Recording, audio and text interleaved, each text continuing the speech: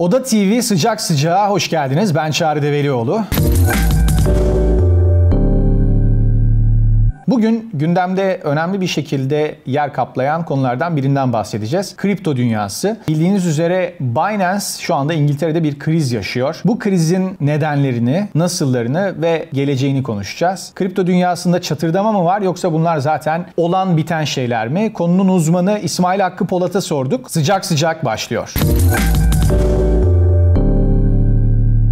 İsmail Bey hoş geldiniz. Kriptodaki çöküşleri nasıl değerlendiriyorsunuz? Son 3 ayda gerçekten büyük darbe üstüne darbe aldı cryptocurrency dünyası. Bununla ilgili neler söylemek istersiniz? Yani dışarıdan bakanlar, bu sektörün içinde olmayanlar sanki bunu bir çöküş olarak görüyorlar ama uzun yıllardan beri bu işin içinde olanlar için bunlar gayet doğal salınımlar, inişler, çıkışlar. Çünkü çöküşten çok bir oynaklık olarak düşünmek lazım bunları. Düzenleme olmayan, tamamen bir vahşi orman şeklinde gelişen bir şeyden, doğal floradan bahsediyoruz. Dolayısıyla müdahalesiz, olumlu olumsuz her şeyin doğallıkla yaşandığı bir ortamdan söz ediyoruz. Bunun içinde de yine mesela Binance'teki çöküş kavramı da biraz tartışmalı. Yani bakış açısına göre değişir diye düşünüyorum. Şimdi mesela İngiltere'deki olay aslında yasaklanan ya da lisans alamayan diyelim Binance Market Limited adlı Binance'in İngiltere'de tamamen İngiliz vatandaşlarına hizmet verebilmek üzere yeni yapılandırıp satın alıp aslında üzerini boyayıp tekrar İngiliz vatandaşlarına sunmak istediği bir finansal kuruluştu. Ve bu finansal kuruluşun bu şekilde olmayacağını İngiliz düzenleyici otorite FCA Binance'e bildirdi. Ve bunu da asla sosyal iletişiminizde bu şekilde kullanmayın dedi. Çünkü Binance hemen bu açıklamanın bir hafta öncesinde bunun reklamına başlamıştı. Dolayısıyla Binance toptan yasaklandı diye bir şey yok. Binance'in İngiltere'de tamamen İngiliz vatandaşlarını açarak lisans almayı umduğu, satın aldığı şirket lisans alamadı. Şirket de açık şu anda. Yani şunu da söyleyeyim. İngiliz vatandaşları şu anda Binance.com'a girip şu anda işlem yapabilirler. 30 Mart 2022'ye kadar. Binance ile ilgili böyle bir yasaklamadan çok yasaklama girişimlerinden ve neden bu yasaklama girişimleri özellikle Binance'e yöneltiliyor? Belki bunu tartışmamız daha doğru olabilir. Binance'in diğer kripto para alım satım platformlarından farkı şu.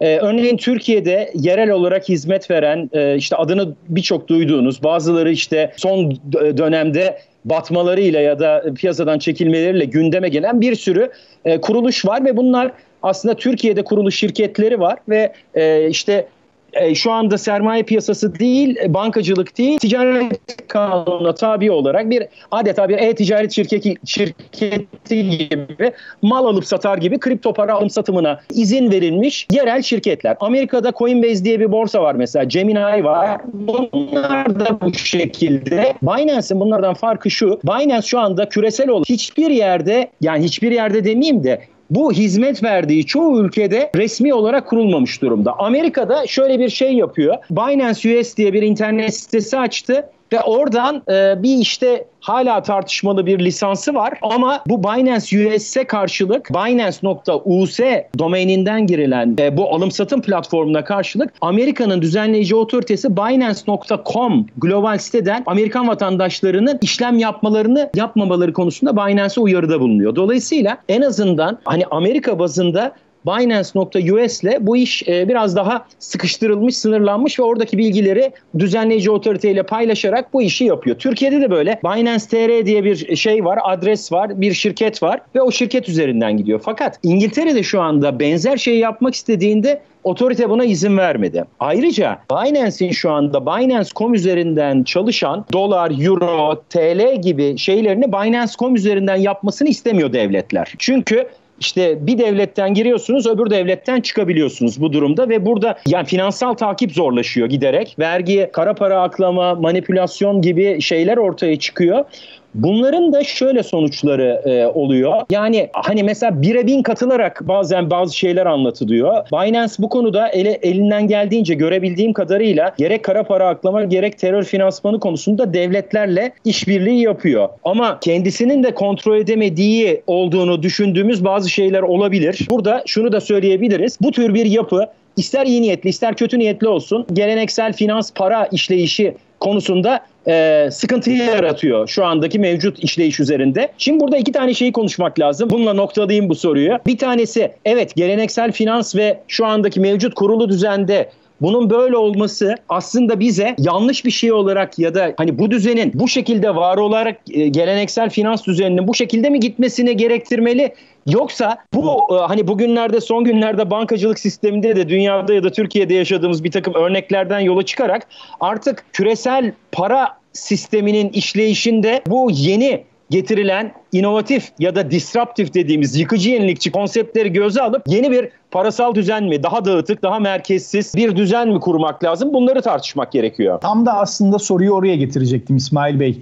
Dünden beri yaşanan Türkiye'nin en büyük bankalarından birinin yaşadığı dijital problem genellikle Ekşi Sözlük'te, Twitter'da şunu tekrar gündeme getirdi. Bakın biz yıllardır bunu söylüyoruz. Cryptocurrency bu yüzden var, daha güvenli gibi argümanlar sunan birçok isim var. Bunu getirecek olursak sizin burada söylemek istediğiniz şeyler var mı? Yani cryptocurrency'yi güven teşkil etmesi açısından cryptocurrency devletlerin altyapısında yer alabilir mi, almalı mı? Şimdi şöyle, tabii kripto para daha güvenli, çok ileri bir argüman. Çünkü şu anda 10.000 tane kripto para var piyasalarda listelenmiş. Onun birkaç katı da listelenmemiş var. Hani saadet zinciri dolandırıcılık olarak. Dolayısıyla bu piyasanın tamamını güven sözcüğüyle özdeşleştirmek çok doğru olmaz. Yani burada evet güvenli, teknolojik ve işletmesel olarak, işsel olarak güvenli konseptler var. Ama bir onlar kadar da, hatta daha fazla güvensiz, tamamen bu işi dolandırıcılık, saadet zinciri olarak yapanlar da var. Burada ben hani Bitcoin'in çıkışından bugüne kadar bunları hep mevcut sisteme bir eleştiri olarak alarak aslında doğru yolun bulunacağını düşünüyorum. Yani sistem, evet, 2008 Amerikan bankacılık krizi gösterdi ki bize bu para politikası kurullarının ya da bankacılık finans sisteminin gelişi güzel ya da keyfiyetle aldığı kararlar, toplumu önceliklendirmeden aldığı kararların bedelleri sonradan para ve bankacılık sistemi üzerinden kurtarmalar ya da para basmalar yoluyla tekrar vergi mükelleflerine, yani vatandaşlara ödetiliyor. Hatta doların ihracı yüzünden bütün dünya ülkelerine ödetiliyor bu bedel. Dolayısıyla buradaki evet bu eleştiri merkezsizlik, şeffaflık, denetlenebilirlik adına doğru bir eleştiri ve alın işte size de bir konsepti var diyorlar ve bu bağlamda da bir Demokles'in kılıcı aslında kripto paralar bu bağlamda, özellikle Bitcoin ve Bitcoin'in etrafında o ruhla yapılan birkaç şey. Ama şimdi Bitcoin ya da kripto paralar küresel para sistemi olacak, İşte geleceğin parası buradan kurulacak demek de çok iddialı bir söylem. Çünkü burada işte tarihe, sosyolojiye ve toplumsal dokulara bakmak lazım. Bunlara baktığımızda para aslında bir toplumsal sözleşme, devletle vatandaşlar ve toplum arasında ve bunun da lokal, coğrafi ve milliyetçi bir takım şeyleri var, motifleri var. Bunu her yerde böyle küresel bir yekparelikte uygulamak, hani internet üzerinde bir dünya toplumu, küresel bir dünya, yekpare bir dünya toplumu kurmakla eşdeğer bir şey. Olabilir, ütopik olarak olabilir. Yani oraya doğru da insanlık gidebilir ama bunlar için hem erken hem de şunu söylemek lazım.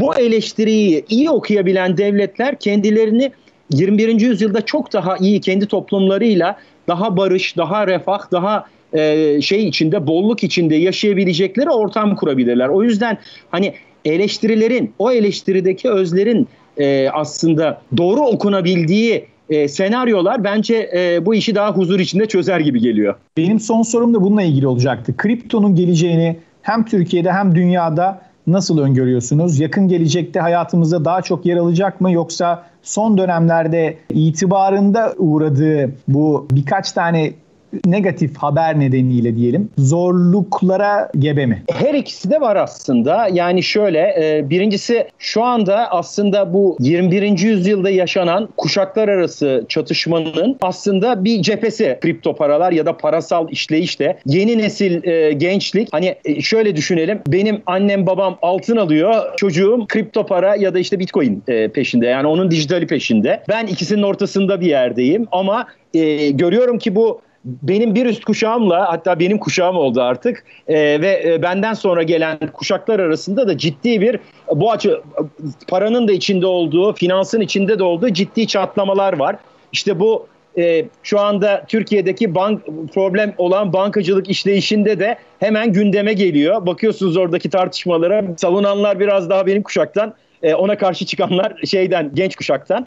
Şimdi bu tabii hani insanların ya da yönetimlerin şu anda benim gibi yaşlılardan oluşması nedeniyle birazcık daha tabii geleneksel yöntemlerle çözülmeye çalışılıyor. Halbuki bu gençlerin söylemlerini de dinleyerek bence bir sentez yaratılabilir. Yaratılacak mı derseniz pratikte ben çok görmüyorum. Çok olası görmüyorum. Bu iş muhtemelen belli ülkelerde daha uzlaşmacı ve daha hoşgörülü biçimde gidecek ve ister kısa ister uzun vadede çözülecek. Bazı ülkelerde de ciddi bir çatışmalara neden olacak. Yani parasal ya da hani onun da ötesinde çatışmalara neden olacak. Bu şeyi iyi anlamak lazım. Şu andaki bu işleyişi iyi anlamak lazım. Bu işleyişin getirilerini, götürülerini iyi anlamak lazım. Çünkü kripto paralar dünyaya egemen olacak mı sözünü söyleyen gençler olabilir. Bunu şu anda işte El Salvador gibi ülkeler hayata geçirecek olabilir. İşte başta Amerika Birleşik Devletleri olmak üzere buna biraz daha kendi hegemonik dolar gücü çerçevesinde bakanlar olabilir. Çin gibi tamamen yasaklayıcı senaryolar olabilir. Ama kripto paraların, özellikle Bitcoin'in ruhu her zaman bir hayalet gibi, Marx'ın söylediği gibi bir hayalet gibi dolaşacak. Bu 21. yüzyılın florasında dolaşacak ve mutlaka bir yerlerde ruh bulacak. Bu ruh tamamen bir beden mi olacak, yoksa hani belli motiflerini mi içinde taşıyacak, onu bize zaman gösterecek.